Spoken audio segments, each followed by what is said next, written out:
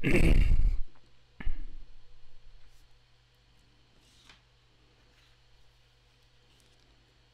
right, welcome everybody. It looks like we are live. I'm Scott. This is Drawing Together with Artists Network. Today we're working on this drawing of this kitten. It should be a fun one. So this preparatory sketch, it kicked my butt. I have to say, it was really hard. This is the second attempt. So actually what we're working on today is going to be my third attempt, because the first one did not go well at all. And so I want to kind of talk through why that happened. Kind of a few quick notes too. I kind of adjusted things a little bit. As you can see, I have this microphone here. So if the audio seems off at all, just let me know. I'm trying something out here, so my goal is to try to continually improve things. I also adjusted the lights in part because the graphite that I used here, the Ebony Pencil, it was really shining. These dark areas that we built up a lot of shine, and it was not doing very well at all. So I adjusted the lights a little bit to make it good for the drawing. So hopefully it all works well for everybody. I see everybody chiming in. I love to see where you are all viewing from. I know here in Colorado we were grateful for the snow that we had to help take down some of the smoke from all the fires burning around here. So anybody from California, anybody from Colorado, anyone in the West here, hope you're managing the fire as well. We're going to get right into it today. So the materials are relatively simple today. I've got my Ebony Pencil. If you have a graphite, 6B, 8B, a soft one is really the key here.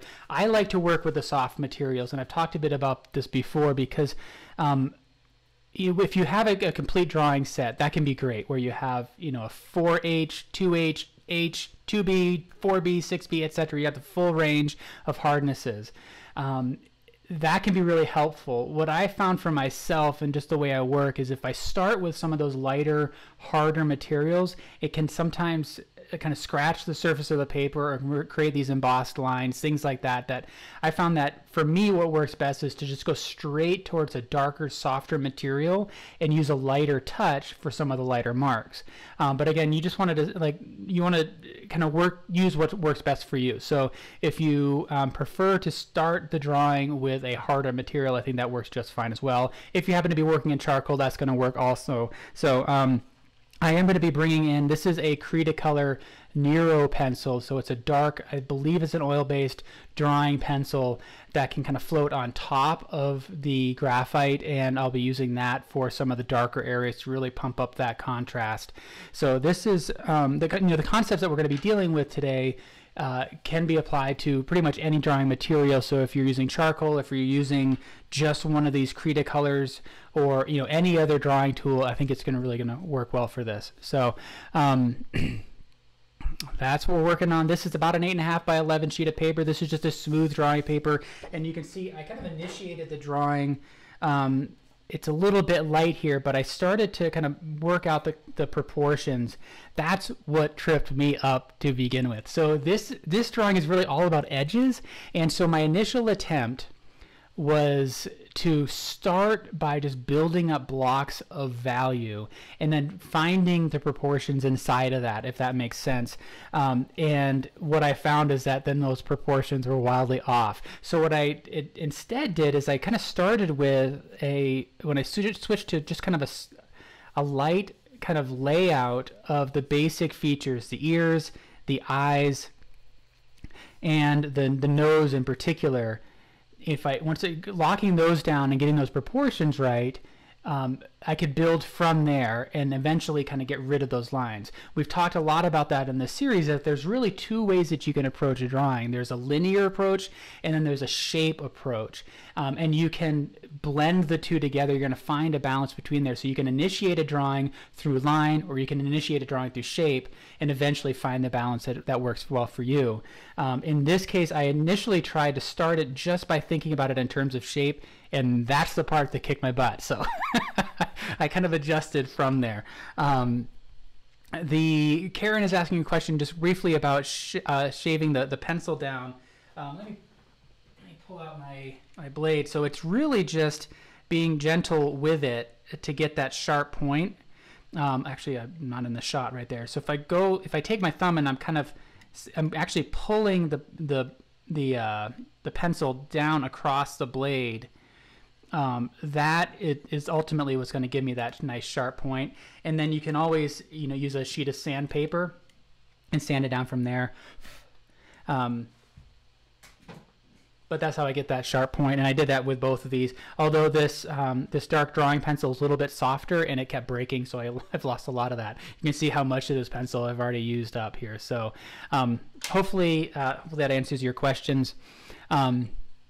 So throughout this whole process, if you're new, feel free to answer or ask any questions, and I'll do my best to answer them. And if I can't answer them, anybody who's joining us is in this whole community, they can help give you the answer you need. The reference image is in the description below. You can bring that up. And then I also encourage you to share your work with the community of artists at Artist Network. There's a link in the description with the link to the show page where you can share your work. You can rewatch this episode if you'd like. And it's really awesome to see everybody's work. So if the audio is the audio straight? Oh, it's really peaking. Let me bring that down. Let's see if that works better. I had bumped a dial, and that was really peaking the audio. So let me see if this works. All right, how's that sound? Is that better, everybody? Thank you for pointing that out. If something does happen, and especially with the internet, I don't know if it was the snow or not out here. The internet's been kind of off and on throughout the week, and so if it does drop, just hang on for a few seconds, or 30 seconds or so, and I'm going to do my best to kind of bring that back up. If I can't, I will do my best to communicate that to everybody and figure out what we can do from there. So Grace is asking a question. I struggle to draw not on a slant. My drawing surface lies flat on a table, but I don't have the same problem when painting upright on an easel. Do you have any tips? So Grace, it sounds like what you're saying, that it's easier for you to draw on a flat surface. It's easier to paint upright.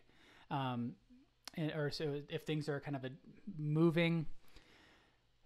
Let me think about that. I'm not quite sure if I can answer that fully. I mean, a lot of it just kind of comes down to practice, and what it may be is drawing from the arm more than the wrist. That tends to be the bigger thing that I notice with especially beginning students that are just kind of getting used to it. But a lot of artists that will just kind of get in the habit of really relying on the wrist movement, which is somewhat limited. If you draw from your shoulder and with the elbow, you get larger, kind of a greater variety of and range of motion that way.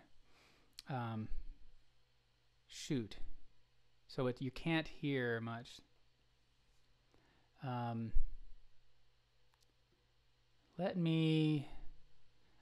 I'm going to take a few seconds. Let me plug in this other mic and unplug this one. So I'll be right back. I ran a bunch of tests on the audio, and it all worked before, so.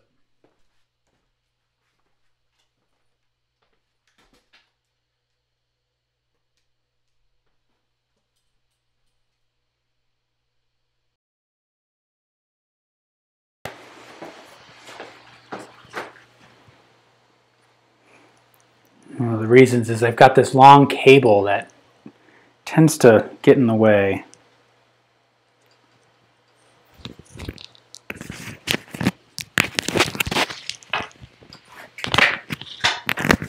All right, is this better? No, that's really peaking. All right, bring that down. How's that? Is that better? Just want to make sure that it works for everybody. I can drop this out. Okay. All right, back at it. Thanks for the patience. This is live, so watching from Brazil, awesome. Thank you all. Okay, yeah. So I'd love to hear again where you're viewing from. We had people from all over the world last episode, and that was wicked awesome to see. So as you can see, again, the basic layout here. I want to now block in the values. So the big thing with essentially this is a portrait that we're working on, is it's so easy to get absorbed by the proportions and the features themselves, but and lose sight of the overall structure and especially the light and value. So thank you for your patience with the audio issues. Trying something new, didn't quite work. So we go back to what worked before. So going back to what I was just saying before is, you know, it's so easy when we focus on a particular area. It's the way our brain is designed is when we focus on something, we, by necessity, tend to ignore other things. And one of the things that we ignore when we're focusing, especially on the features, is the broad shapes of light and shadow. That's where I wanted to make sure in my initial attempt that I addressed those early on, but then I was not able to build the correct proportions out of that. That's where I really struggled. So I'm trying to find kind of a hybrid model. So if you're following along, take some time to try to map out the placement of the eyes and the ears. And so what you want to do is you want to look at, you know, try to find kind of key points in each of the elements. And it's difficult with a creature like this that is so incredibly soft. There's no really definable edge. You know, it's not like my arm where you can see a clear line, right?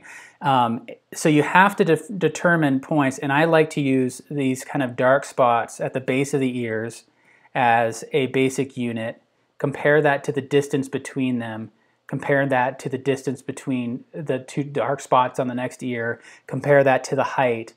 And you can do that with the reference photo, and you can use your pencil using the comparative measuring to help relay those. So essentially you have like this triangle that's essentially an equilateral triangle. The space between the ears is pretty much a 1-to-1 ratio there. And then you can take that same relationship and that same distance and compare it to the distance between, let's say, this dark spot and the eye. And then from there, you continue to refine your proportions. So it's better to get information on the page first and then adjust, rather than try to work that out in your head first and then just strike and get that drawing, get those proportions locked in there, if that makes sense. So get something on there and then adjust from there. I wanted to get this thing going because I know this is going to take a while to get through, so I wanted to try to accelerate the process a little bit.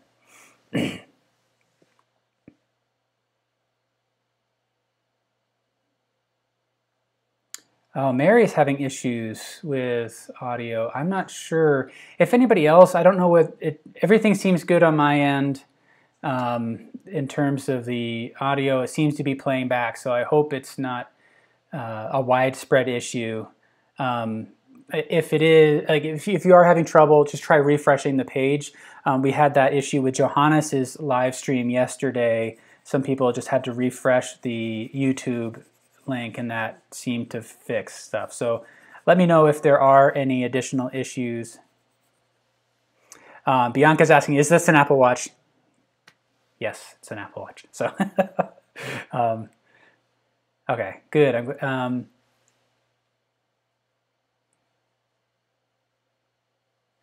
Oh, I see. Yeah. So thank you for calling that out, Grace. That if you want the reference image, it's best to bring that up on your own screen so you can find the link there.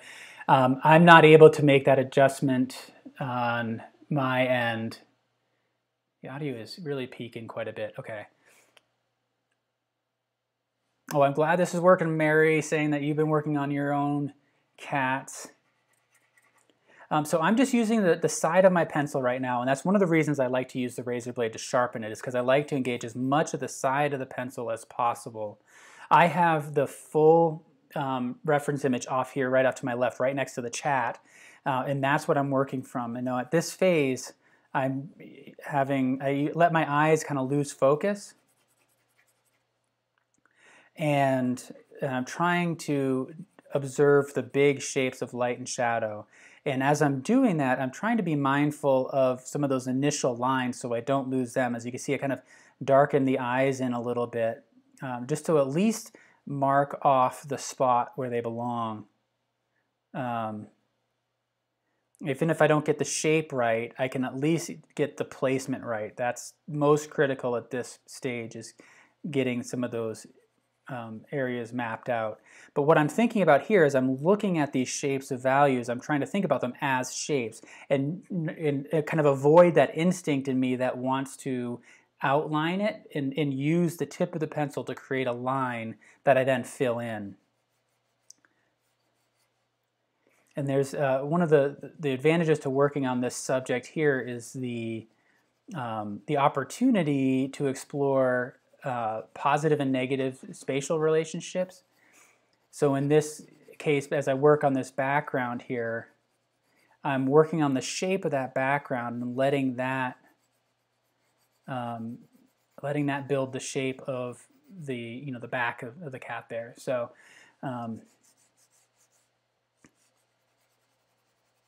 just trying to get information on the page quickly. So as I'm building up these areas, I'm trying to make it a fairly smooth transition.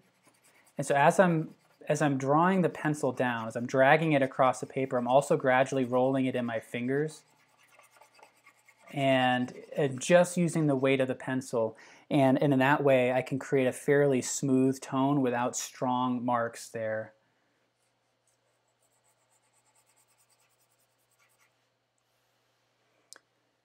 From Switzerland, all right. Austria is loud and clear. All right, and this picture here, this is from Little Mitts Ragdolls. This is the kitten that they currently have.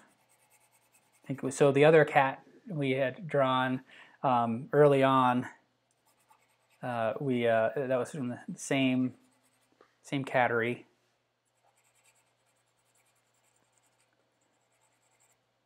All right, so we can observe, if we look at the right side of the drawing, if we look at the right side of the reference photo, you can really see how dark that is. We have a strong play between dark and then light. And we can observe on this side, there is a noticeable structure in light and shadow. There's some noticeable dark shapes. But if we put our attention here, if we put our focus here, if we look at this side, but we put our attention over here, we can kind of gauge that value relationship. And what happens is that this almost just gets washed out. It's very, very subtle over here. So I'm going to actually leave that alone for now and just let this be a large white shape, and then eventually I'm going to move into blocking in some of those forms. So what I'm trying to do now is first just build a kind of tone map using the graphite. And I'm changing the direction of my marks because I'm trying to create a kind of a smooth area here. And as we said, like the last few episodes have really been a lot about edges and the importance of edges. And with this subject, there are hardly any hard edges. Like there's just a few little key points where you can find kind of a sharp edge, and that's ultimately what's going to pull this thing together. All right, so again, I'm squinting my eyes. And as I'm looking for these areas of kind of the darker darks, like right in here, the base of that post that the cat's sitting against, I'm doing a quick check-in to make sure I'm in the right spot relative to where I've started to map out the mouth here.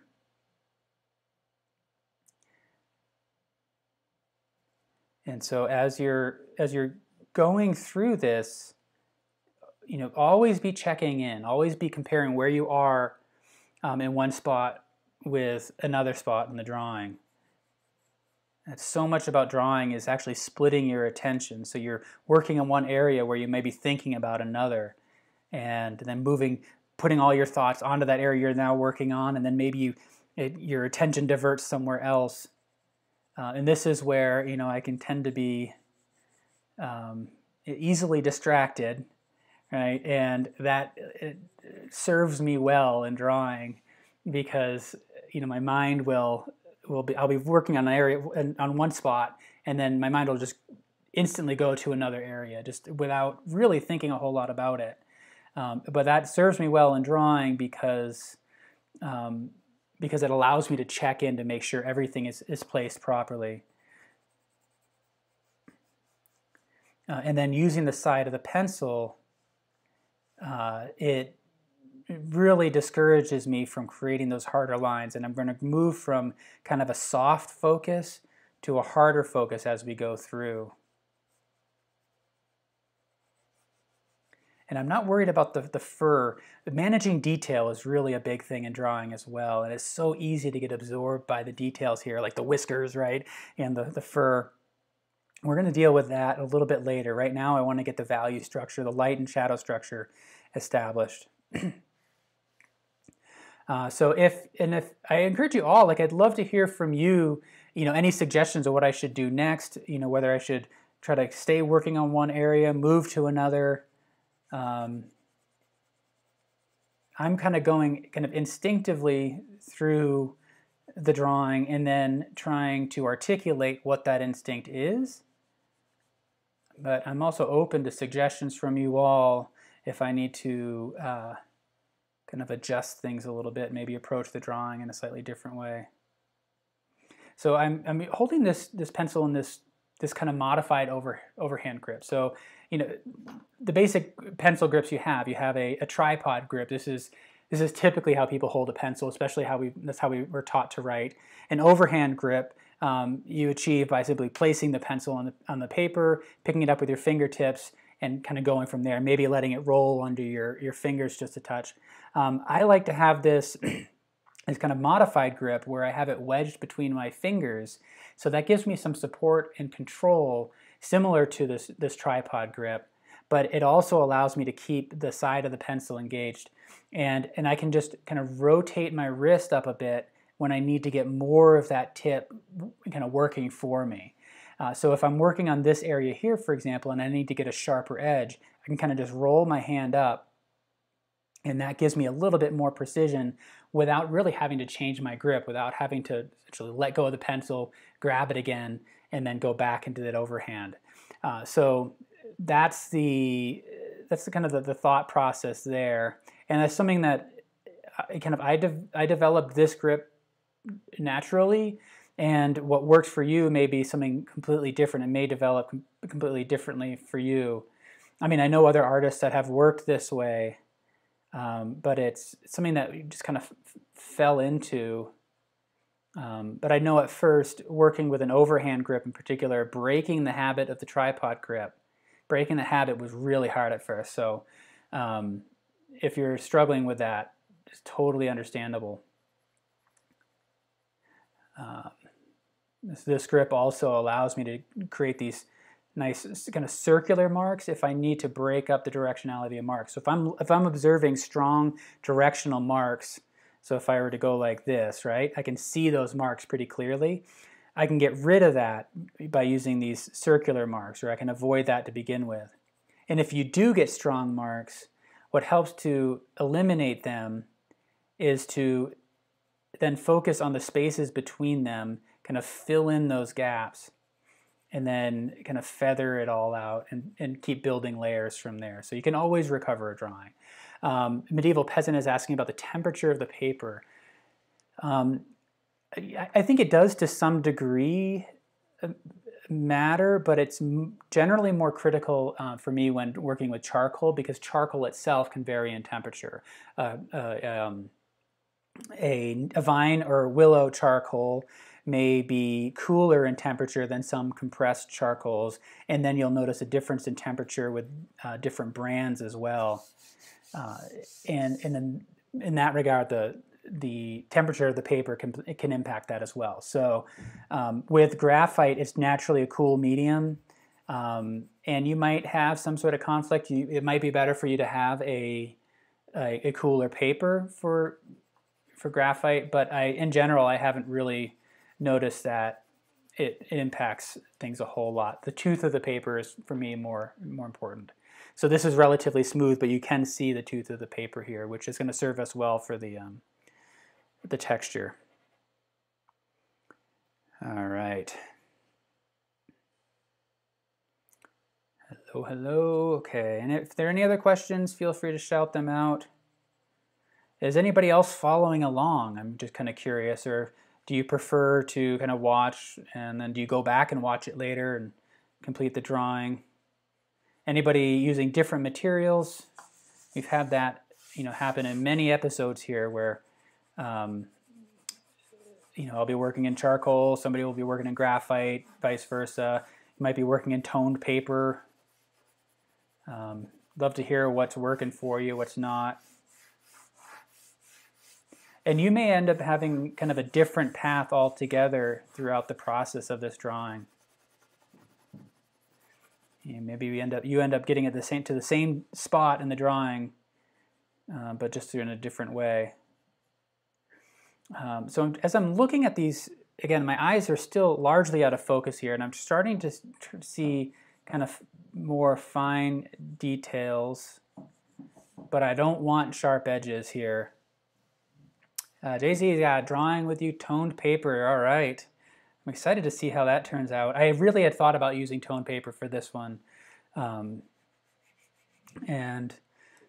I wish I could really articulate why I didn't. Sometimes it's just a feeling I just didn't want to when I did the initial one. So right here, you can see that dark spot. There's something underneath the paper that's causing that. So let me see. It's just a small impurity. Let me see what happens now. So to get rid of a spot like that, what I like to do is just try to target it with an eraser. And I may not be able to get rid of it, but that lightens it up a little bit, and then try to kind of smooth the transition in the area around it. So something like that. And then if that's still too dark, I can just use my kneaded eraser to lift off from there. So it's first a matter of kind of smoothing out the abruptness of that edge and then lifting the value.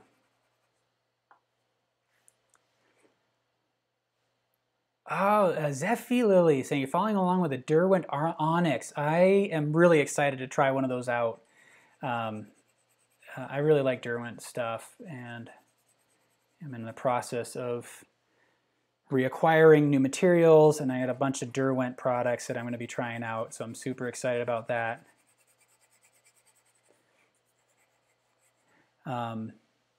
Mary saying you like to watch first and then go back and draw with the recording. That's good to know.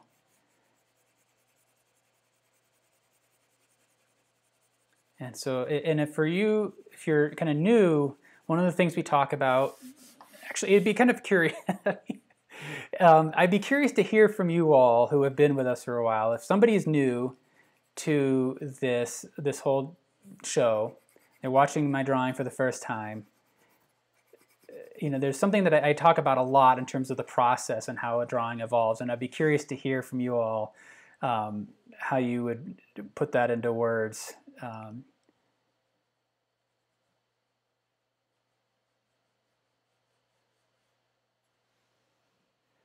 right, so I'm really just kind of going through and refining more. I see these two dark spots that are really starting to bug me, and so I need to pull those out a little bit. And I think I might just leave them as light spots for now, because I think I just keep recreating those. Big Mac 24, welcome. Big 24K, welcome. It's always awesome to see new people drawing with us. We meet every Wednesday, 3 p.m. Eastern, with a new subject. The whole purpose of this series is to just use this time when so many of us are at home to really focus on building drawing skills. Again, for a lot of you who have been with me for a while, you know that I'm a landscape painter primarily, and I had found that my drawing skills had been suffering through neglect for a long time. And so that's what kind of helped pull this show together, is to say what happens if we all get together and we work on a subject and we choose a subject with an intention to improve a particular skill that we can apply to everything else. And we walk away with the drawing that we're happy with. So this isn't necessarily about making a drawing for someone, or kind of it's really an exercise. There's a difference between drawing, the act of drawing, and the drawing. And in this, I really try to prioritize drawing itself, the act of it. And hopefully through the enjoyment of that act, the resulting object that we create is something that's pleasant and it captures all of that experience. Yeah, it's all about the lights and darks. Yeah, Jonah is saying, yeah, essentially building from shape. So the as Jonah is saying, so we're talked about the difference between building a drawing from line versus shape, and there are certainly some drawings that we'll address in this series that are going to be initiated through line. But I want you all to think about drawing in such a way that it's about pulling the image out, right? It's like drawing water from a well. You're pulling water out from that. You're dragging it to you. You're pulling this image out on the page, and it's coming together gradually. You're starting from a point where you've got the whole thing accounted for, and then you're gradually bringing that into focus. So that's the mindset here, and that's why I'm not kind of finishing in one spot and then moving on to the next. I want this thing, I want it to be almost like you're watching a camera come slowly into focus. And in that way, art is like magic. You know, if you think about, you know, what happens when you see an illusionist is that they can make something seem to appear out of thin air, right? We're doing that here. It just takes a little longer, right? So it doesn't happen, you know, in a flash like it might on the stage of a magician. So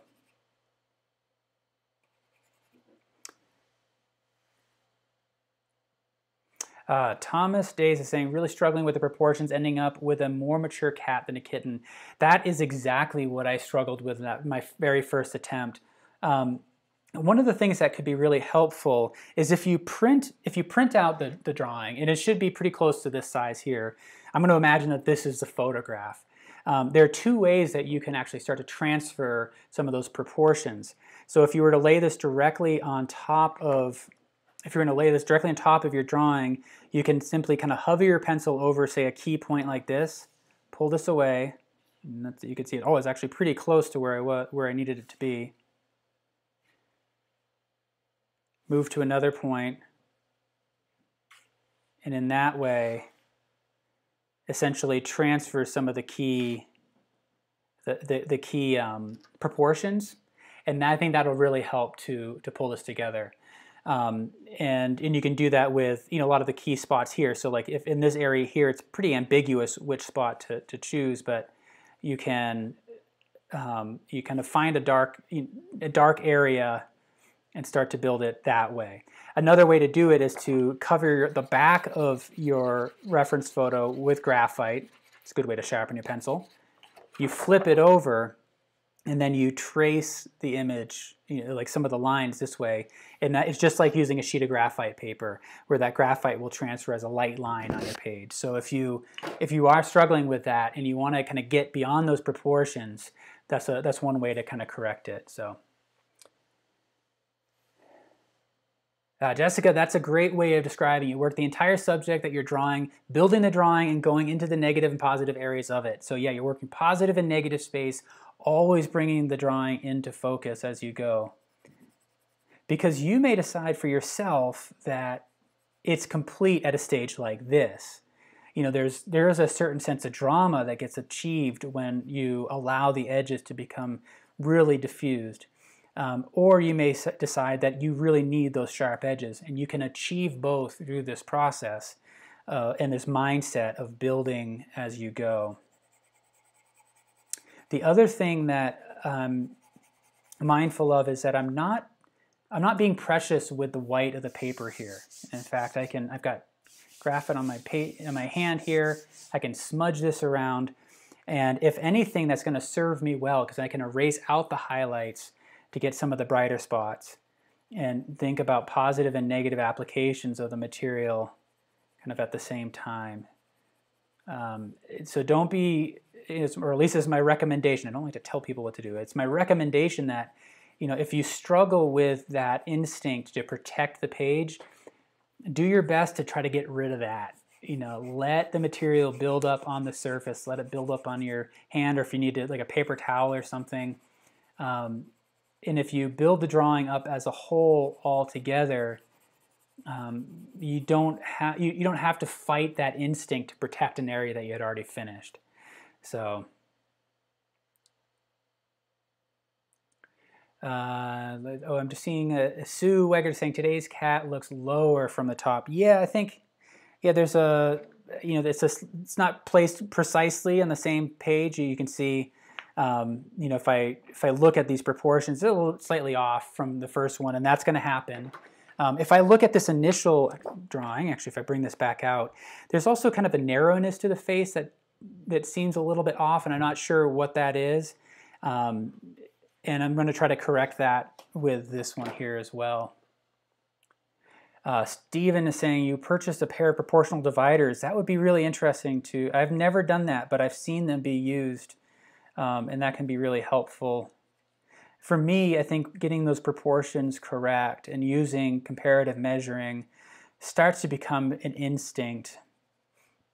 And I kind of like the fight on the page a little bit, a little bit, right? Like where you're really kind of struggling for those proportions. Like I said, the initial attempt I made at this cat, I was just wildly off, and I was more like, I believe it was Thomas that was saying that, ended up looking like an older cat. So basically, the scale of the ears, the scale of the eyes didn't line up, and it did not look like this cat at all.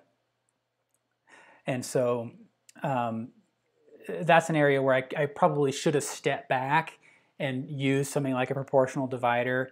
Instead, I just kept fighting through the drawing. It never came together, and then eventually I just did it all over again. Not gonna lie, I was partly embarrassed to show that initial attempt, so I don't even know if I have it. And but yeah, but it happens, right? That's the whole part of the drawing process. So I realized that I had kind of forgotten what I had initially said about blocking in the major values, and I was losing that. So I need to really establish that. You can see that, this area over here is really noticeably darker than this, and I need to make that more clear now. And there's a kind of a soft gradation in this area. But if anything, what I want to do is prioritize that value. I'd rather go darker in value and then use my eraser to lift it back up than preserve the white of the page too much. It's something I really struggled with early on in drawing, is I would just leave too much of the white and it would kind of blow out the drawing. It'd get too bright. And I found that when I drop everything down in value and I'm not precious with that white, that my drawings ultimately became richer as a result. Liz is saying your kitten face is not as long as mine. Yeah, that's interesting. Yeah, that's this proportion here, and actually you may try to look at either these dark spots here, measure down to that chin. I've got to have just regions defined. It's really even hard to lock that down. Let me see, what can I do here? That's an interesting ratio. Okay, interesting. So this distance here, if we take this dark spot in this lower corner of this ear, the dark spot on the lower corner of this ear, it's the same distance as kind of the chin to the kind of that top edge. So it should be right here. So this distance here should be the same as the distance between those two. So in this way, the head is a little bit longer. And what I'm observing is that there's this kind of an intersection line here between the ear, and then you can kind of see the soft line of the fur back in here. I had mine too high up, so I'm going to bring that down. So looking at those intersection points between the ears and the top of the head there, and now I can double check again. And that's pretty close. I think now I can bring this up just a touch. And I'm just kind of bringing that dark spot. I don't really have that edge defined. How are we doing on time? Oh, 40 minutes already. That's gone by fast. So I better pick up the pace. This may take a little bit longer to get through this drawing. It's a tough one, and I've been yapping a lot, so I'll try to focus more on the drawing. But double check that. So again, those proportions are, you know, very, very big scale kind of proportions, looking at those two dark spots there, taking that distance, comparing it to the height from the chin to that top edge, and that's, now it's closer to correct. And then I'll continue to adjust from there, and it may be, I may end up having to make the ears even larger. If you're following along and you haven't done this already, make sure you set your drawing up from at a distance and check it out. Change the context of the work. So like you hold it up, look at it from a distance, flip it upside down, hold it in front of a mirror. Do whatever you can to reframe in your mind what your drawing looks like, because your brain is constantly calibrating to what's on the page and correcting itself. And we become kind of blind to what's actually happening on the page sometimes. So change the context of the work. Okay. So that's what I'm doing here. And the screen in front of me is displaying what you're seeing. So it allows me to see my drawing vertically, and it's smaller scale, so I can see value relationships more effectively and details. And this needs to really be, I need to really block this in more. I'm being too gentle with my values. I need to go for it.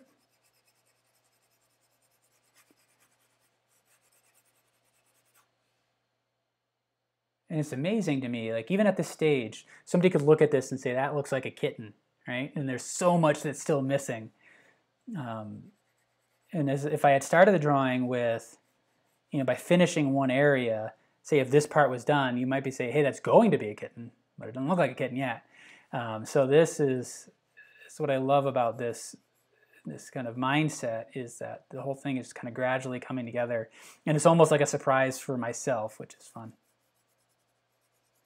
I'm trying to be mindful of the direction of the marks back in here, because I'm doing something that I've warned you not to do before. So the fur in general is vertical here, right? In the background, you can actually see horizontal lines back there. If my marks for that background are vertical, I run the risk of it flattening out the drawing. It's running parallel to the direction of that fur, so I need to change that up.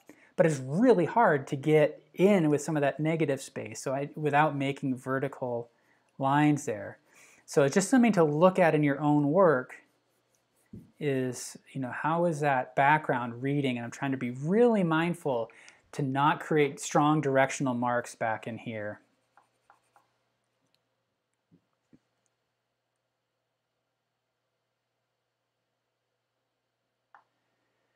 All right.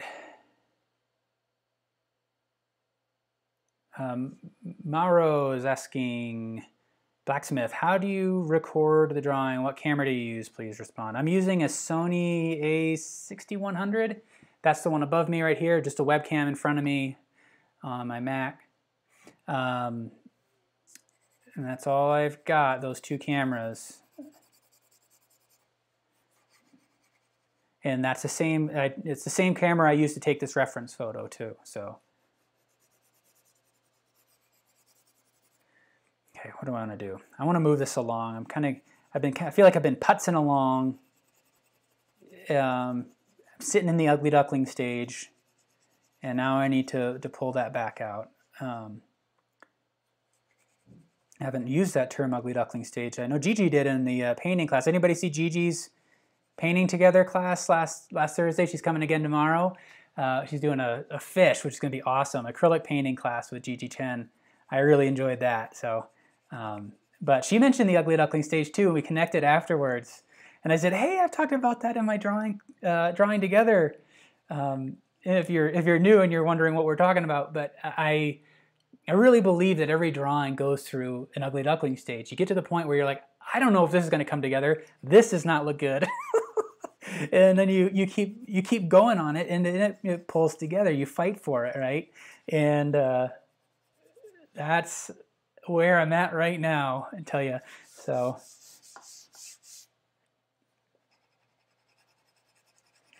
But if so, I have seen students in the past kind of get discouraged at that ugly duckling stage. They just say, "Oh, but this isn't working, so I'm giving up now." And often it all can just be resolved by continued work.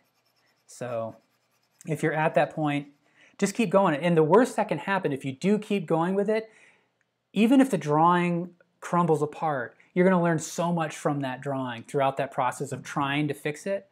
So don't give up on it too early, even if it just becomes a learning exercise for you.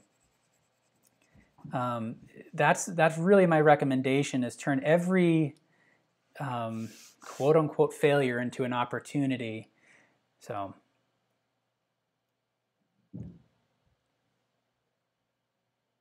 Medieval Peasant is asking about kneaded erasers if they leave a residue. I do not notice any sort of residue. You know, kneaded erasers are simply just kind of it's like a rubber putty, and it leaves far less residue than a rubber eraser. You know, this is going to leave those big chunks that you might have to brush off, but yeah, the kneaded eraser I find leaves very little or anything, and I don't notice it on my hands, and I'm constantly playing with a kneaded eraser, and I don't really notice that. Okay, see, Sue saying you watched it. I thought I recognized you in there. I saw a lot of you in the chat. That was awesome to see. Okay, now what I think I have really the foundation established. I can go in and start refining. And this is where I can start to add some detail. So I'm just doing a quick analysis, doing a check-in with myself to see what do I want to do now. I'm going to keep working on this because then I can move the drawing along without actually having to think about anything. I realize the cat is kind of placed a little bit far to the left. I'm just going to do that. That way I can crop it without having to deal with it. It's an easy tool for me to simply crop a drawing, is just to cut it out of the frame. I know it's a little bit harder for you guys, so yeah, that works out better. Just move my table. Let's see. Maya Martin is asking where I get my art supplies. I typically, I'll order online, but I do like to go to Jerry's up in Fort Collins. Local Jerry's Artorama. They have a good variety.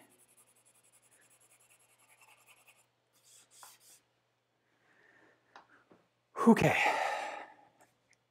Maddie's mom saying you have to remember just to keep telling yourself it's just a piece of paper. That's right. Yeah, the preciousness, it can be really difficult to manage. So,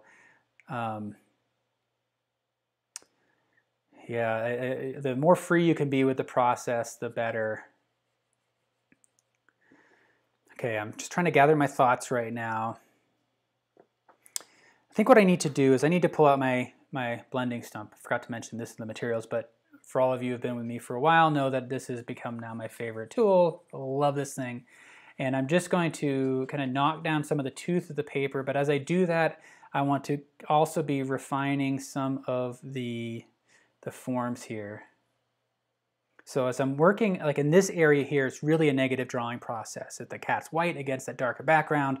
And so I'm trying to be mindful of the direction of my marks, in particular as I get to the fur line, wherever that kind of is. I can kind of see a broad line, but it's difficult to find a specific edge. So what I did in the initial drawing is I tried to use circular marks throughout most of the background, so that I don't have strong directional marks kind of messing with things. And then as I work up towards the fur line, then I start to, using the side of the pencil in an overhand grip, kind of pull and lift into that space. Let's see if I actually push. But it's just kind of, I'm trying to lift off into there, and I'm letting my mind kind of split itself between thinking of that broad line and then kind of that specific edge.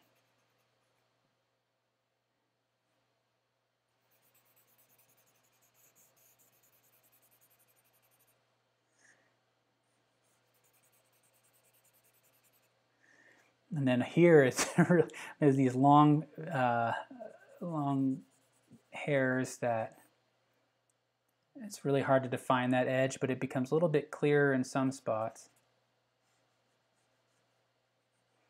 I found that it's best to suggest texture as much as possible, rather than get bogged down in a particular, in any one particular kind of form. You know, it's so easy to get locked into, you know, each individual hairs. Trying to draw those. Try to suggest it as much as possible. Let the tooth of the paper, let the material itself support you. And in that way, you're kind of thinking just more about the flow of things than anything. So is there a general flow to the direction of the fur in a particular area? And let your marks follow that flow more than anything.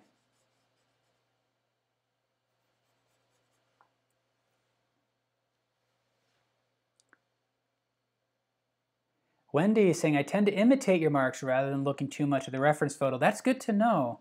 That is, you know, one of my favorite exercises, and maybe I should do that for this show here, Drawing Together, is work on a master copy. So find a drawing specifically by a master artist and then copy that drawing.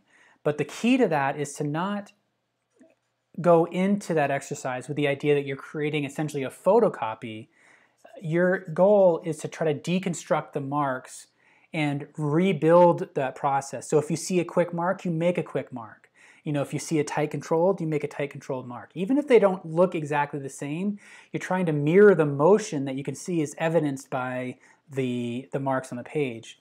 The saying that I like to have in my head all the time is that marks are thought. So when you're looking at a drawing by, say, Leonardo, that's an opportunity to actually jump into Leonardo's head. You're seeing marks that are extensions of the neural activity in his brain, right? He's thinking about stuff and it's coming through on that page. It's like a footprint in the snow, right? And to me, that's the coolest thing in drawing. And sometimes you lose that in painting when, you know, if you look at Leonardo, for example, the Mona Lisa has so many layers on it. That top layer is so refined. We're just seeing little glimpses of his mind. And a lot of that has just been obscured by that finished layer. Whereas a sketch, that's like raw data. We can see it happening on the page. But what's most critical is to try to reverse engineer those marks. Think about the motion, the pressure, the weight, the material, everything that led into the creation of that mark, and then let that lead into what you think the artist's intent was. So I think paying attention to movements and mirroring those things can be really helpful, but you can do that with a still image and find a master copy or master image to copy. It's a great way to learn. All right, so I'm just kind of circling around. Again, I'm trying to think about the the flow of things rather than any individual piece of hair, fur.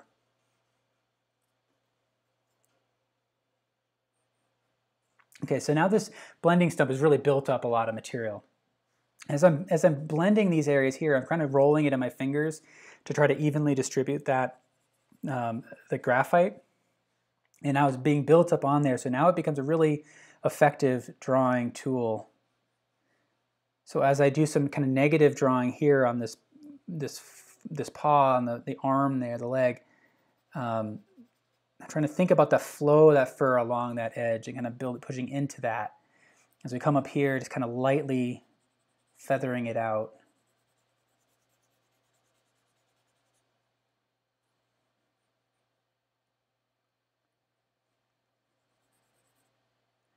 And this is, with the reference photo, you may find it valuable to actually manipulate that photo a little bit and have maybe a couple versions of it. One where you really kind of, if you can adjust the brightness, it'll show some of those midtones and the darks a little bit clearer. And then if you boost the brightness, you might actually see more subtlety in some of the dark areas.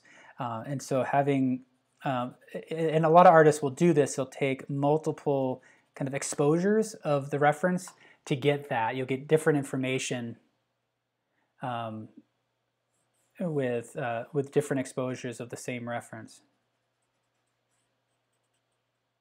And I'm using the blending stump now really as a mark making tool in that same overhand grip as I did with the Ebony Pencil. Thinking just kind of about the flow of things.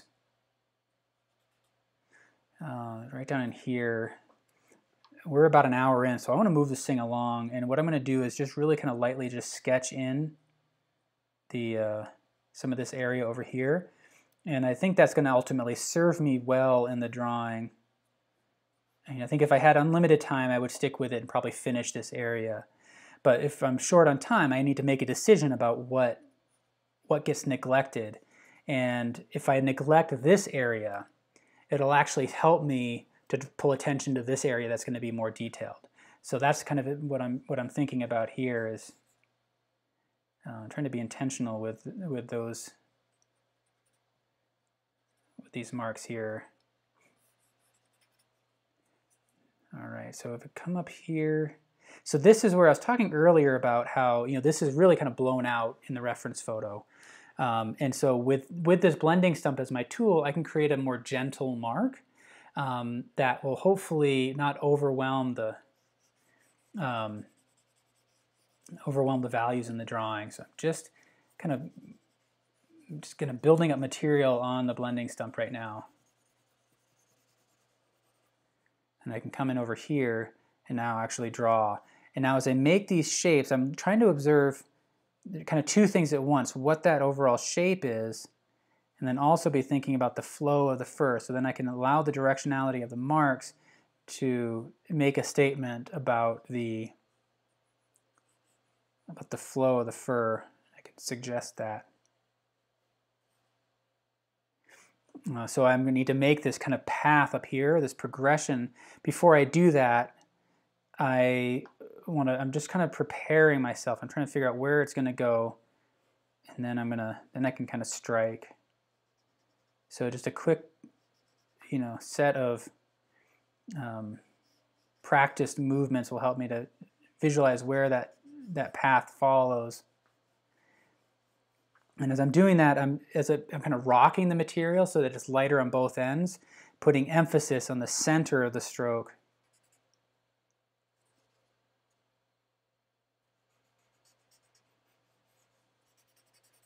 And then something like that may be sufficient for that part of the drawing, and I don't need to really add any more detail. And if I do end up finishing this more quickly, I can always go in and add more. All right.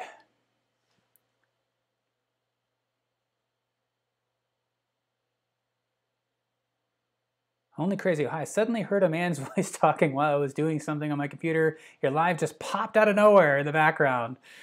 And now that I see what it's about, I want to stay. Awesome. Well, welcome. That is awesome to see. Your computer led you to this drawing together episode. If you are new, again, we do this every Wednesday, 3 p.m. Eastern. Come up with a new drawing subject, and we just get here, just gather together to draw together, talk about all things art, drawing. All right, so now I'm just kind of going through, and I'm starting to just kind of refine things a little bit. And what's happening now, though, is I'm kind of predicting what needs to happen next. I'm trying to essentially scan this whole area, now looking more critically at the details, and I'm creating a mental plan in my mind about what needs to happen. This area here is really kind of throwing me off, so I'd like to refine that a little bit more. Colleen is asking a really good question about these blending stumps. Do I use the same stump for both charcoal and graphite? What I do and what I should do might be two different things there. So I have in the past, but that has been largely out of my own negligence. And so I think it's best to not mix those two. The graphite is just such a slick material. It can sometimes impede the flow of the charcoal. And then vice versa. If you're picking up charcoal on your blending stump and you're laying it down on top of the graphite, it could cause trouble. But at the same time, I've done it many times just because I wasn't paying attention, and you can make the drawing work. And who knows, you may end up finding that it leads to something really positive in your work that you want to apply. So that's just kind of my, I guess it was an answer. I have a hard time communicating in absolutes if you haven't figured that out already. So I think there's always exceptions, and it's in those exceptions where advancements happen. And so I get excited when things don't kind of go as planned, or when I discover something new about a material.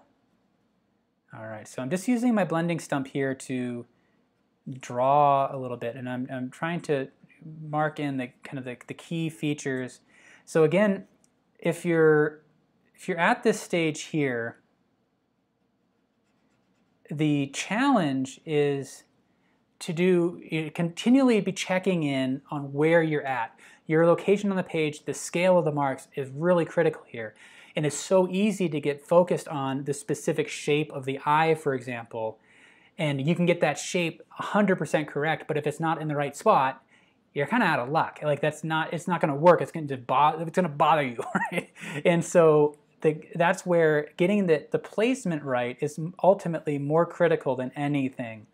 And in a lot of ways, you'll find that if you get the proportions right, you get that placement right, it's very forgiving in terms of the detail.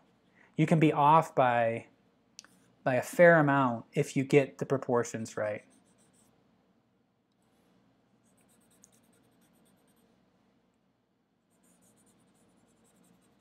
So right in here, I'm seeing like this alternating sequence of light and dark, and I'm doing my best to not lift out this area here. Actually, what I want to do is darken the area around it rather than, rather than lighten that spot. Okay.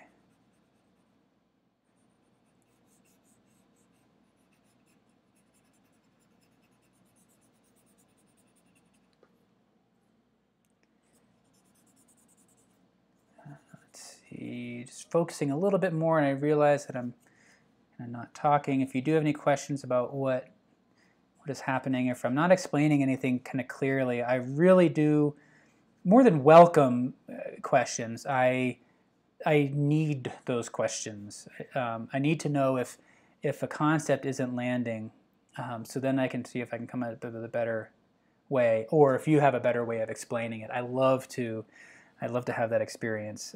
So if these thoughts just are not resonating with you, I want to hear it. All right, so I'm really sticking with this blending stump to refine some of them. It's just kind of a gentler mark. It's noticeable, but it's not quite as intense as the graphite. Now I'm really, this is causing me trouble. The mouth is throwing me off, even though it's not going to be finished. Need to squint at the end. So here's what happened is I started to focus too much on the mouth. It's messing me up. So I needed to squint again. Now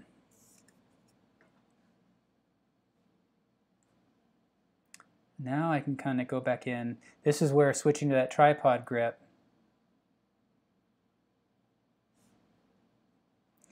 gives me a bit more precision.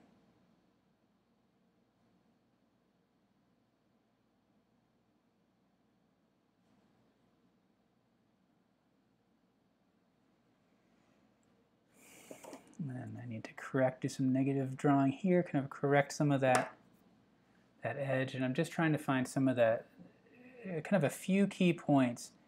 And it's really what I love about this subject is it kind of highlights the power of bringing into focus just a few key areas. You know, we kind of take for granted oftentimes that high level of detail is the way to go. And that certainly can be, depending on, who you are, what your motivations for drawing are. but it doesn't have to always be the case. So I'm just kind of cleaning up some of this area, adding a little bit of detail. Yeah, oh, I'm missing a bunch of questions. Any questions?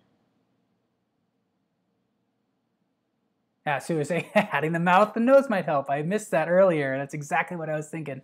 It was good instinct on your part. Now, like, this is going to give me something to focus on, and then from there I can kind of go back and bring everything else into focus as I need to. So I'm getting this kind of worked out. If in doubt, if you don't know what direction to make your marks, go in just a kind of a circular motion, like these kind of tight circles that I'm working with right now. And I'll kind of switch back to this modified grip that allows me to kind of pivot between, engaging the tip and getting more detail, and then kind of broader marks as well.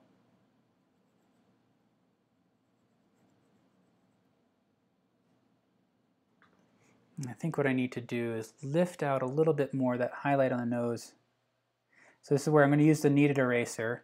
It gives you a softer mark than the rubber eraser, and I think that's going to serve me well. So in general, if I, sometimes I know right away I need a rubber eraser to create a mark.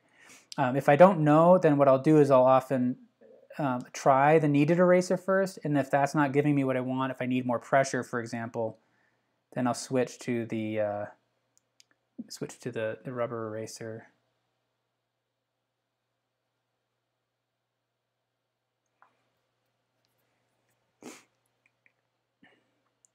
And then the cat's left eye, should that be closer to the center? I believe so. I think I'm gonna have to make some adjustments here. Something is off. And this is looking at that. Who asked that question? Is that yeah, Judy made that comment. And I think you're right. So I'm looking at that kind of transition here. But before I do that, I kind of lock the nostrils in, and that may be incorrect. So I'll do a quick check-in on those as well.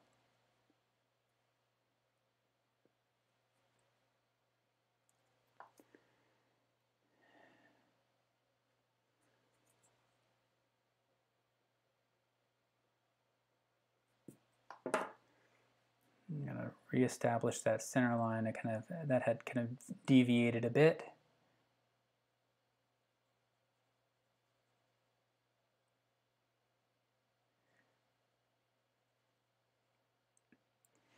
And then I come up here. I do think, yeah, Judy, you're right, that this, I'm feeling pretty confident about placement of that nostril. So this, if I look at this space between, and this eye comes in, there, that feels a bit better.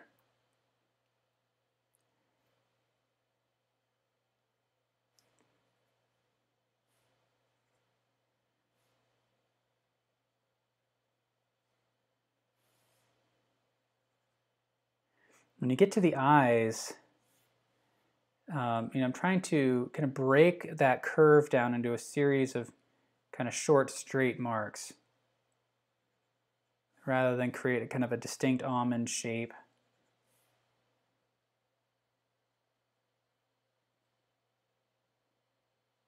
And that's going to give me a more precise, kind of an accurate form there.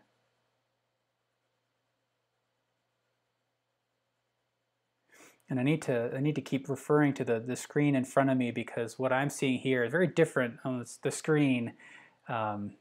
The way the light's glancing off of it, it's kind of throwing me off. So if that's happening to you as well, that's something that can happen in graphite in particular, is that just this reflective quality can sometimes disrupt your interpretation, your understanding of that, of the marks you're making.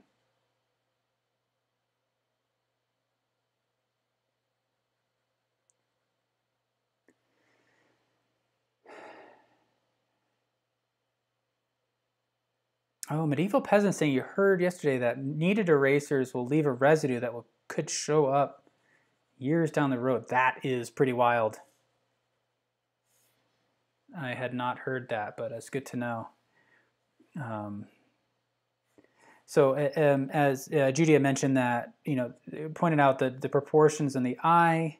So I'm making those adjustments there, but I also got to remember that it's all part of a system, right? Yeah, I need to check in with everything else now. If I move that eye, I need to make sure that the ears are placed properly now, that it's, again, kind of in the correct position with regards to the nose.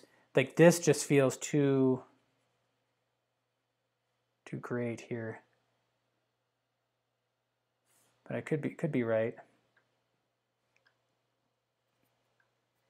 So I'm going to compare that. It's actually not too far off. I think this needs to come down just a touch.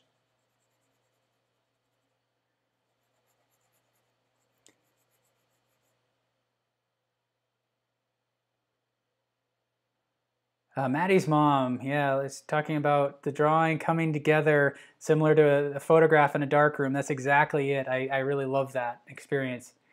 Donna is saying, if you're looking for exact proportions, maybe the head height from eyes to ears is a bit too long, but I think it's fine. Yes, that's exactly, I don't know when you typed that, but that's exactly what I was thinking. I think we came to that same realization at the right time, at the same time. It's funny.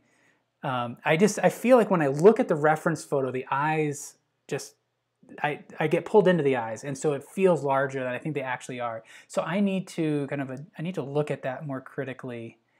And so if I'm looking at this distance here, it definitely does feel too big. But I need to double check that. And then the question is, do the yeah, that is, I think, kind of forming my thoughts here. So you're hearing me fumble. So if I look at this distance between the ears here, between these two dark spots in this one ear, that should essentially be the same distance as this. And you can see that it's not really even close. I'm way off. So the question is, do I keep this and adjust these, or do I adjust the eyes and keep that? And I am going to, I don't know, what's your suggestion? I would love to hear your suggestions on this one, because I'm while I'm thinking through that, what do you think? Should I adjust the ears and keep the eyes, or do I make essentially the eyes bigger?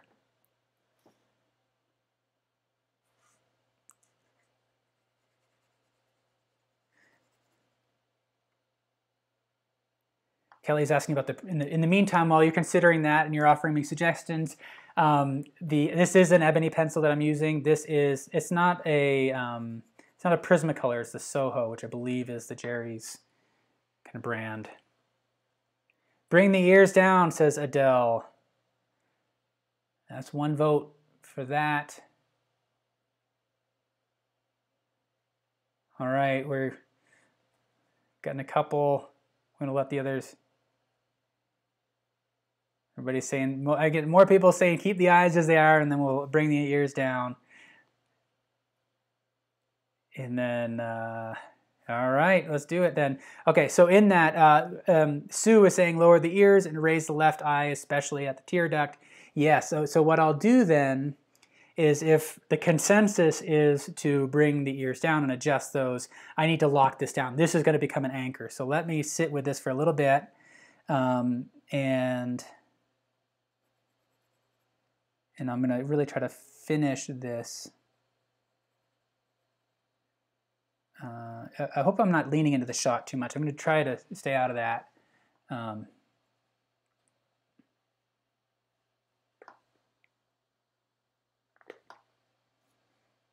I feel like just in general, this eye needs to get bigger.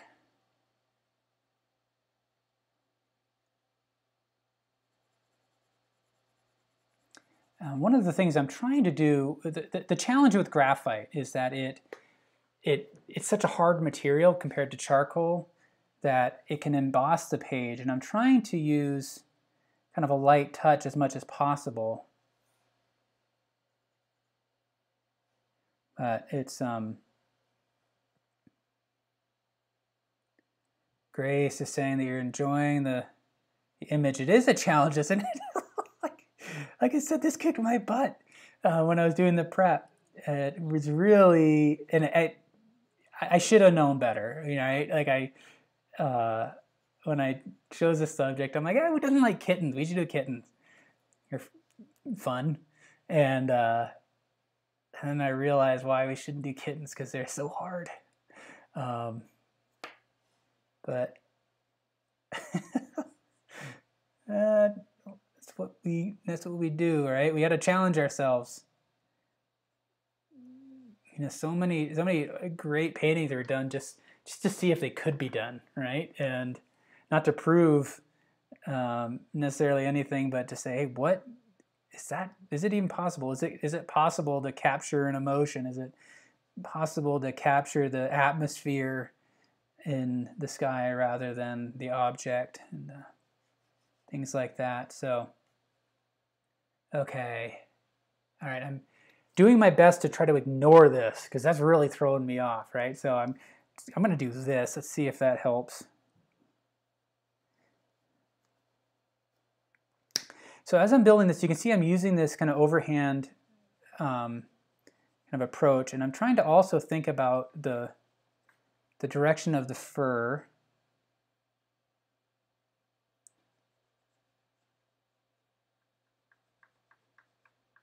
Kind of following along that direction of the fur there. And this is where I'm going to pull out this is that Kneaded color. It's going to get me darker marks.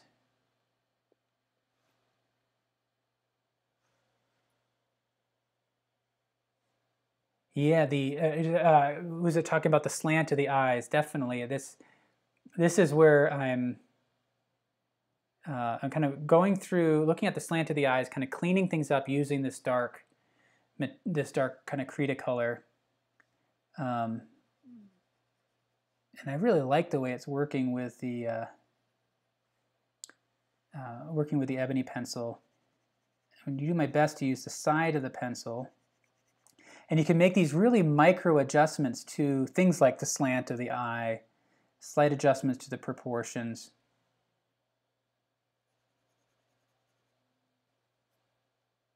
What is happening there? Okay. I need to look at that. Again, the glare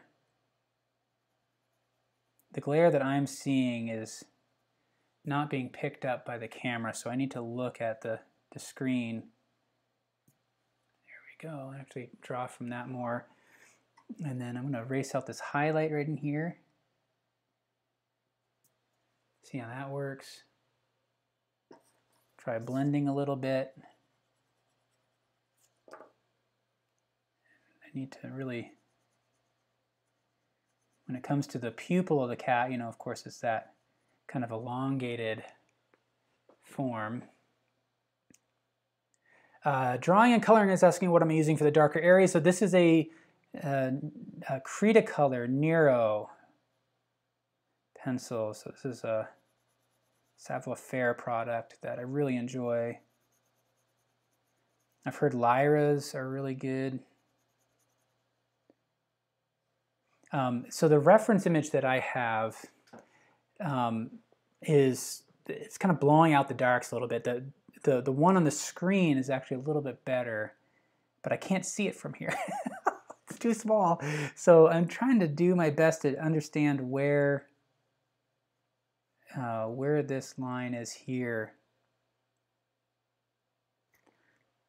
I can use my previous drawing. So I had the darker shape, but I hadn't really defined the corner of the eye.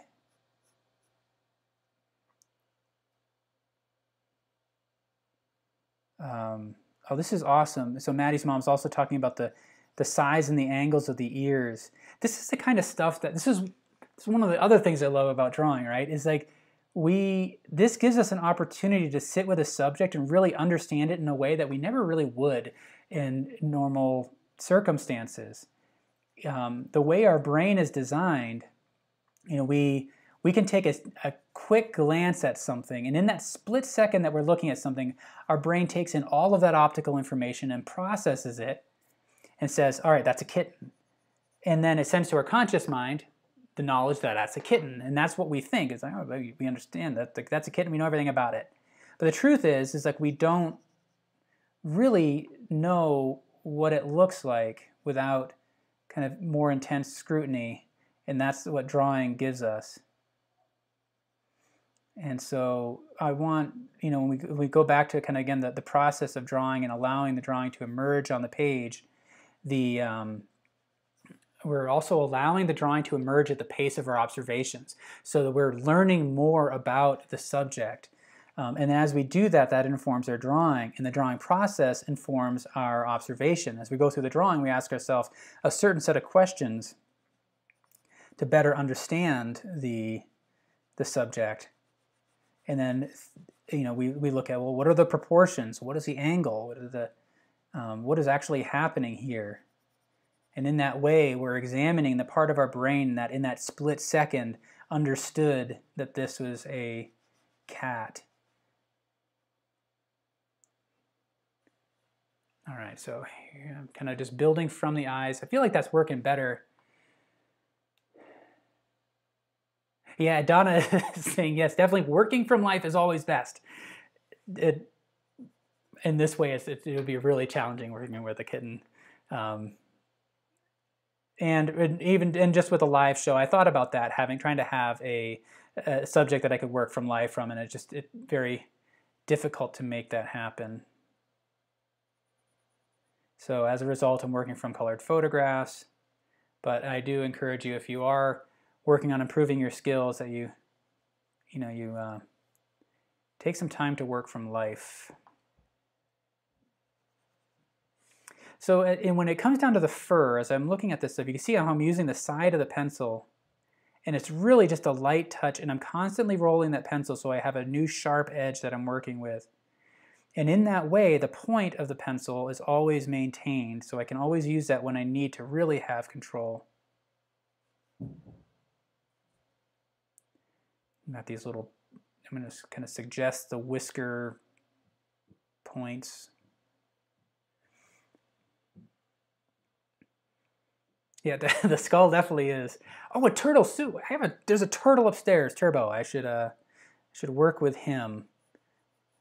He's pretty quick. Should do a turtle. Although one of the best exercises I did to improve my drawing skills, and I've mentioned this, and it's been a while, so I don't know if anybody really remembers this, but it was in my undergrad years, and we had to do an assignment that took several weeks to complete. And this was for a figure drawing. And instead of doing one full scale drawing, what I did is I asked my professor if I could do a lot of gesture drawings. And so I grabbed 2 sketchbooks, 1 sketchbook per week in this 2-week assignment, and I would go out regularly and I would sketch people walking. And this was at the time in the airports when you can go pretty far into the airport and just kind of hang out. Or I'd go to the mall and I would sketch people as they walked by, and you'd have 5-10 seconds or so to get a quick gesture in. First half of the sketchbook went horribly. You know, I just could not figure it out, but eventually my brain caught on and I was able to kind of get into this rhythm. But so about halfway through that sketchbook, I started to get drawings that actually started to represent things just in those few seconds. And I found that really valuable. So if you're looking for an alternative, something to help boost your skills, really consider rapid fire sketching and gesture drawing, because you learn so much. When you think about that, in a 5-second drawing, you're still considering so much of what we're doing here. You're looking at form and shape, movement, proportions. You just have a few seconds to catch that. And in that way, though, if you think about those quick gestures, you're just doing a lot of drawing in a short amount of time. So much of the drawing time is actually spent doing things that aren't really advancing your skill beyond hand-eye coordination.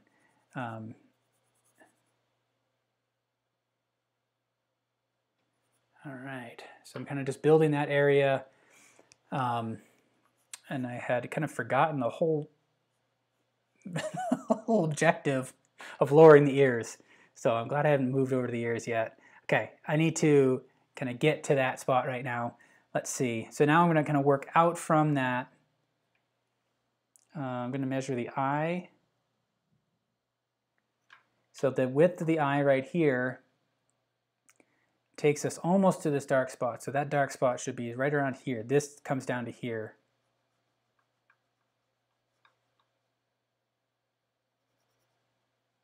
Now the question, it may be that actually that tip of the ear is fine. I'm just gonna move that dark spot down. Okay, come across here. Got this dark spot. Kind of doing some negative drawing. And then as I'm working with the fur, as I'm thinking about this stuff, I'm thinking about pushing and pulling the marks. And you can create some really wonderful, thin, fine lines using an overhand grip. You don't have to use the tip of the pencil to create a fine mark. And in a way, you can actually create more detail, more precision using the edge of a pencil than the tip. So as I'm doing this is actually, I'm dragging across here.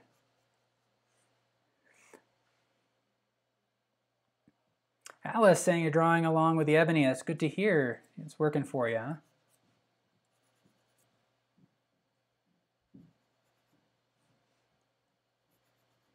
Okay, I'm coming up here. I'm kind of doing negative drawing. I'm trying to think of both the positive and negative space in here. Is that shape of that light.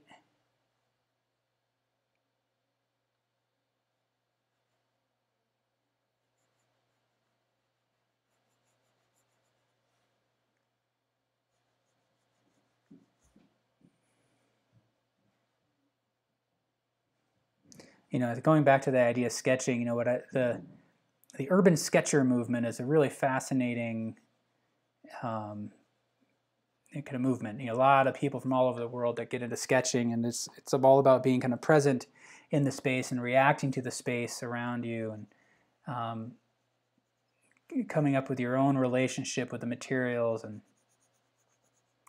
something to check out. I know we have some stuff on artistnetwork.com with some great urban sketchers. Mark Terrell Holmes, I know. Gigi, she's done work with urban sketching. So this is still that Nero pencil, that dark one that's kind of floating on top of the charcoal, of the graphite. And again, I'm kind of radiating out from the center.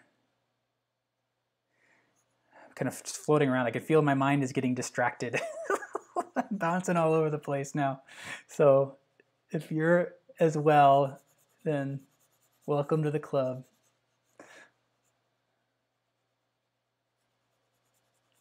It's kind of like, I don't know, when I read a book, I'll notice I have to kind of fight to stay in a linear progression. I'll be reading along and I'll just skip to the end of a sentence or skip to the last sentence in a paragraph, and I'll have to go back, and that's what's happening here. And I don't know whether, I feel like drawing influenced that, because, you know, drawing is not linear the way, you know, we read from, you know, left to right, top to bottom generally, and instead we dart all over the place with our observations being captured by, our intention being captured by contrast, things like that. And it's very non-linear.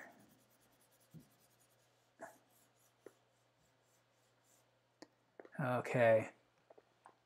Yeah, so if you want to share your work, that's a great idea. You know, we have a post. A lot of people share their work on our Facebook feed in the post that we, you know, promoting the episode.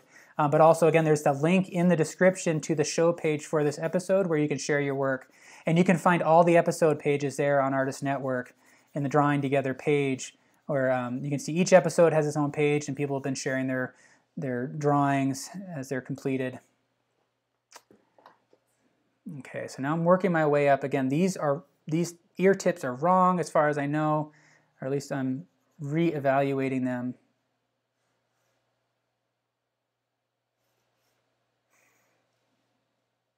Kind of doing some quick angle sighting, trying to find the slant between these ears. And so there's a positive and negative drawing happening here. So as I'm working on these these dark spots, the way I make the mark will suggest the lighter hairs on top of them. So I'm actually drawing the ear, but I'm also thinking about those light hairs sitting on top.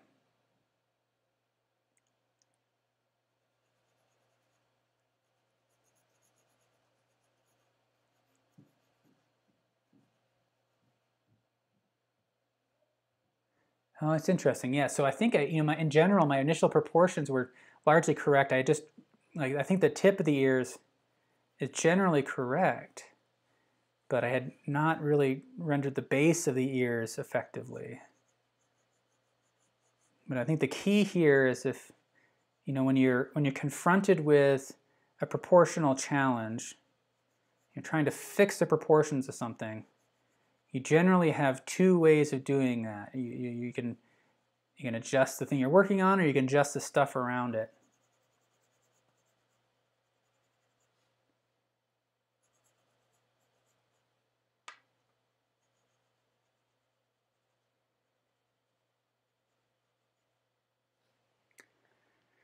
Whew, okay, I want to actually there's this light here. I can bring out, just kind of suggest that form back there.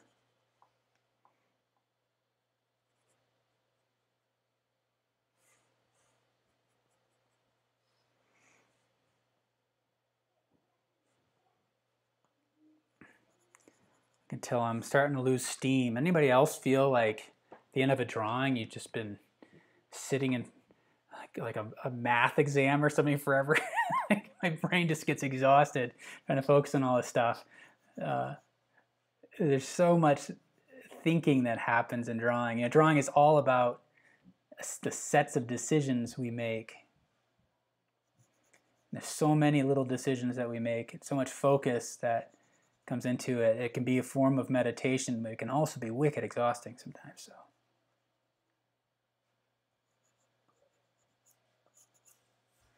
Okay. Interesting. So I feel like that area that worked out all right. Those overall proportions are coming together. So I didn't actually have to bring the ears down a whole lot. I just needed to actually make them larger. So, all right, now we're going to move into this one.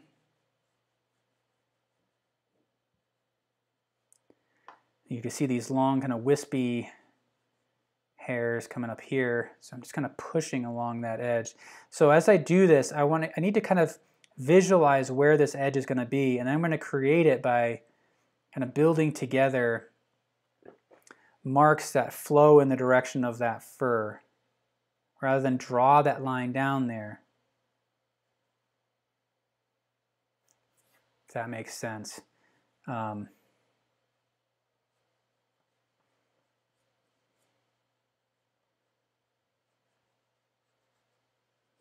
I really can't wait to see all your drawings here if you get them all posted on Artist Network.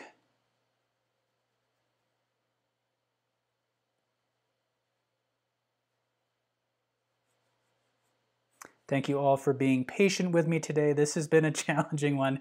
I don't know if you remember the self-portrait I did really early on in the series. Holy smokes, that was brutal. But you all came to my rescue, helped me figure out the proportions, and that was awesome. Yeah, that was pretty wicked. I should do more portrait work, but it's definitely not in my wheelhouse, and so I kind of shy away from them. It's just something I don't feel quite as comfortable with, and I need to practice what I preach and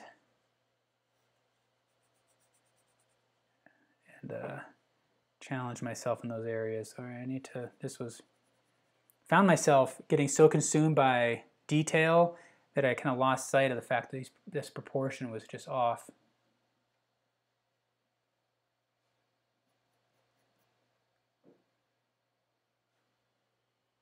Okay, how's that? It feels a bit better. I feel like, yeah, there's still some proportional issues, but it's better. It's better, which it should be. I guess we've been working on it this long. Okay. Wendy's saying your eyes look too human. That'd be interesting.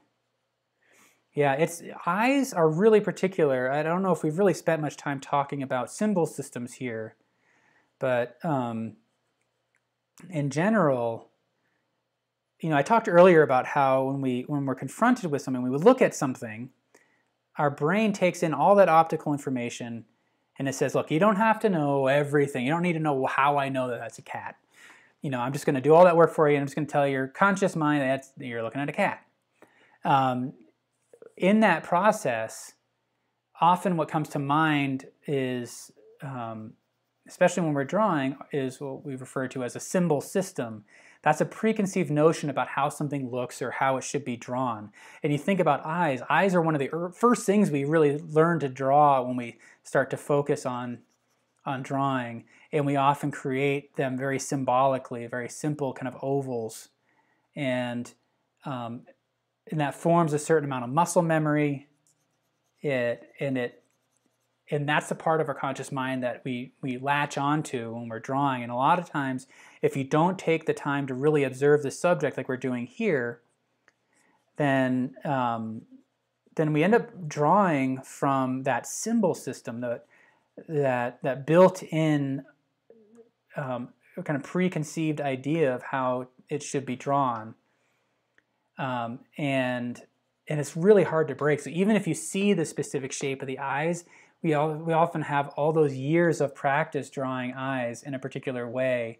And this is where, you know, if you've read that book, Drawing on the Right Side of the Brain, you know, they'll have challenges geared towards helping you break that by having you work upside down or in a mirror or something like that. So you're seeing the form in an entirely new way, so your brain cannot rely on that symbol system as much, if that makes sense. So I hope you're all being kind to yourself. When we're drawing, I call this optical drawing, when we're drawing optically and making things look how we observe them, we're actually having to override a lot of processes that are automatic in our brain. So it's not easy, and it takes practice, generally. Okay, what do we think? I'm just gonna move over here. I'm just gonna lightly sketch this,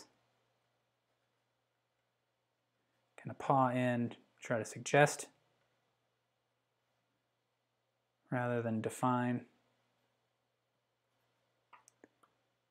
Because you've been with me over an hour and a half already. Holy smokes, it's been a long one. Just want to move this thing along for you. What do you think? Is this getting better? I think it's getting better.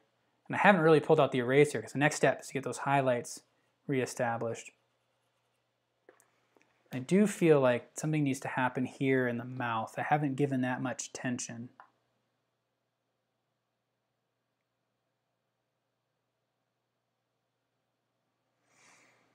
So what do I need to do here?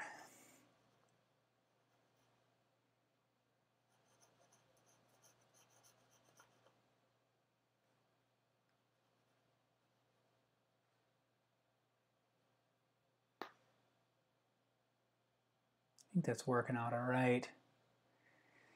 What's missing is this structure down in here seems like defined. It feels like this large blob. And look at the reference photo, it makes sense. I understand it as whatever is happening with that fur there. So right now it's a distraction, so I need to figure out how to not make it a distraction. Sometimes you just don't know. Sometimes you just got to try things out.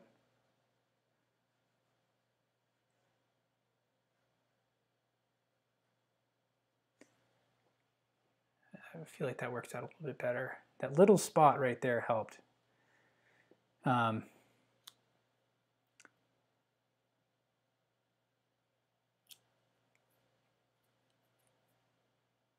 Donna's saying it messes up your correct perception of the lines and planes if you go with the idea of the thing rather than the actual thing in front of you. Yes, exactly. Kelly, yeah, like it's making a comment about professional artists struggling once in a while too. Definitely more than once in a while, right? It's messing up is an essential part of the process. So I think that's kind of the fundamental shift that occurs in an evolution of an artist, is that, you know, there's a rejection of messing up, right? You know, you just want to get to the point where we don't mess up anymore. And then eventually, as you become a professional, you realize that's a futile gesture and you will always mess up. And so the question is, how do you recontextualize those mistakes and turn them into a positive? But no one escapes the messing up. You know, you look at somebody even like Picasso, right? And you know, he was very gifted as in rendering as a young artist, and he had to move in a completely different way because he felt like he was messing up when he was rendering things too much. And so, all right.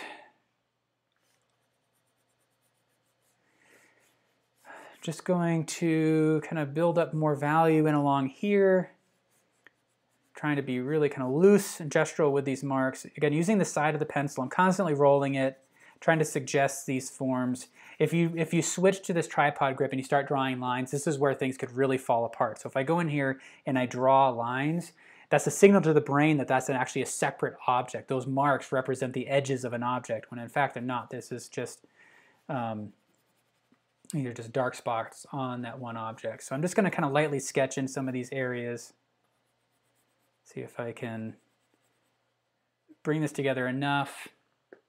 I think we can pretty much call it a day soon. I'm going to move back to the Ebony Pencil and provide some kind of sharper edges along in here. So I'm just using the side of the pencil. I'm pushing and pulling, but I'm trying to think about marks. I'm kind of rocking the marks a little bit so that it's not leaving hard edges at the end of each stroke. I'm putting the emphasis on the center of each mark, and that'll feel more natural. So I'm just, in a few areas, I'm going to add some kind of sharper edges so the lack of focus doesn't become a distraction. But again, I want the focus to be on here more. And I'm not getting every hair right. If you're working on toned paper, I can't remember who was it that was working on toned paper. You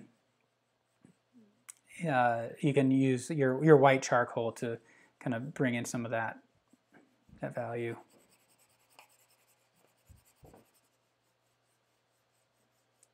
So I think we're pretty well. I think we got through this. It was a tough one today. I'm not gonna lie. Let me see what happens if I erase out some of the light from the ears there. But thank you all for being patient with me. I'm just going to, as I'm doing this, kind of erase out some of the highlights and some of the fur. Right in here, for example. Just like with the blending stump, it's an opportunity to define and refine the form. So I'm thinking about the angle of them and capturing the fur.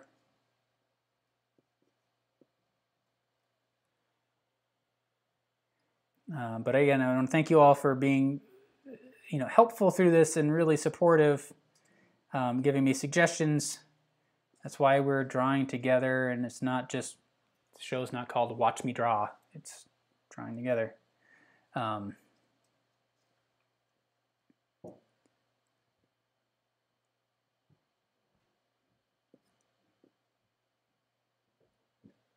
It's kind of fun working with the eraser there.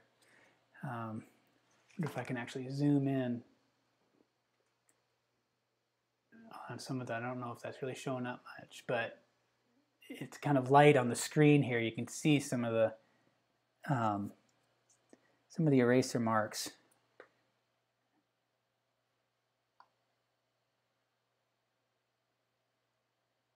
And this is where I said earlier, I'm not precious with the white of the paper, because then it opens up opportunities like this where you can use that eraser to lift off and create some really interesting shapes.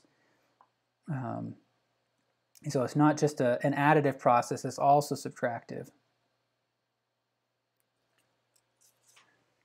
You can push that back there. There we go. I know that's bouncing around right there, but that's fun. I'm kind of getting lost in now these eraser marks, so I apologize. But I think we're pretty much done here.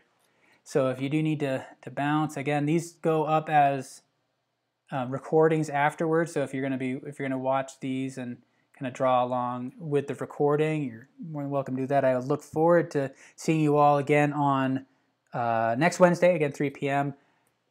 Can't remember what we're doing. I think it's the old farmhouse. I know we're doing an old farmhouse soon. And I want to do some more landscape drawing.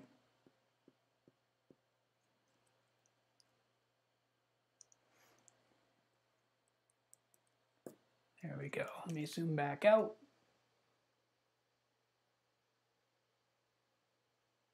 There.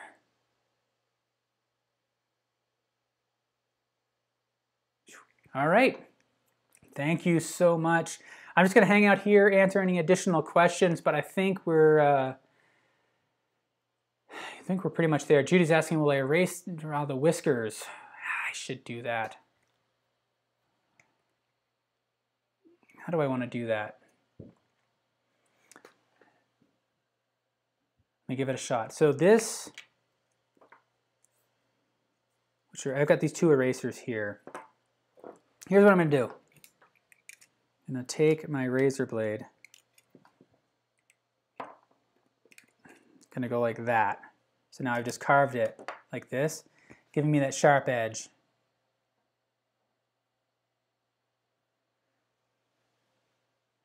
And I can get a little bit more, kind of get a finer mark there. And again, just thinking more about the flow than anything. Now the whiskers here are in shadow, so I want to be really gentle with those. I don't want to be lifting off as much. And I'm not able to really lift off anything. But I think if I can kind of suggest, and that's starting to give me some sort of mark. I also have now, I have this small triangular piece that I can use to really kind of lean in on it a bit more.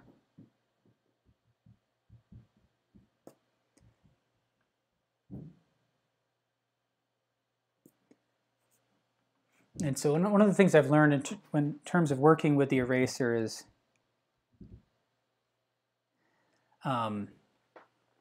in an area like this, I need to lean on it a little bit more, but I don't want, if I do that, it kind of squishes the eraser and it creates a kind of a blotchy mark. So what I try to do then is just kind of, if I have that sharp edge, I place it on there, and then it's just a matter of these really short but delicate kind of vibrations. And that can sometimes be enough just to lift off a little bit of that material. So it kind of suggesting the whiskers there, but again, my big concern is I don't want those to really hop off the page. I want them to be more suggested.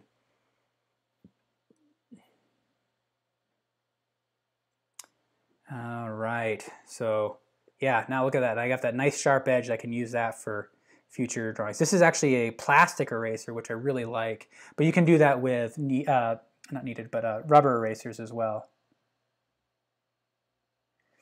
And then with this sharp edge, I can also kind of suggest kind of just the grain of the fur. And it's right now, it's doing a lot of blending more than anything. With the fur, especially on the top, one of the instincts is to create really kind of consistent and even marks. So just make sure that, you know, the bunches, the direction is always changing. Some are larger, some are smaller. I have these here that they're kind of evenly spaced. So I need to create some more variety. Variety is really important there. If they're too evenly spaced, it kind of stands out as being artificial. So just kind of pay attention to that. So I'm glad you forced me to do those whiskers. What do we think? I think that works out all right. Okay. Phew! Lindy, looks like you're doing a great job. I can't wait to see what you got. Kathy, can't wait to see what you've got. Judy, too. I think that is, I think it's going to be done. JC is saying that your kitty's a bit frightening, but Halloween is coming, so I hope it was not that scary. I really enjoyed this. This has been a lot of fun today, so thank you all. I look forward to it. If you go to artistnetwork.com, if you go to the Drawing Together page, you will see what's coming up next, because my brain is a bit shot right now, and I can't for the life of me remember what's coming up next. So I'll be working on that preparatory sketch soon. I'll get that posted. And as always, keep drawing. See you next Wednesday. Thank you, and have a beautiful weekend.